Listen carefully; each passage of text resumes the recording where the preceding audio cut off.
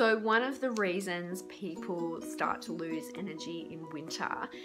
is actually because they're eating more cooked foods than what they do in summer, and this actually will reduce the amount of B vitamins that they're getting into their diet,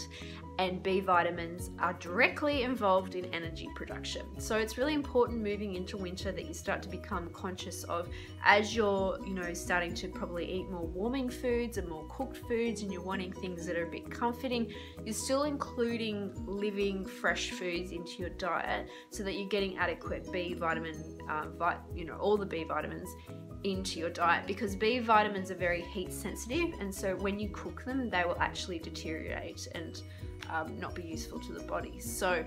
it's important to still get, even in the middle of winter, living fresh foods so that you're getting adequate B vitamins and that you're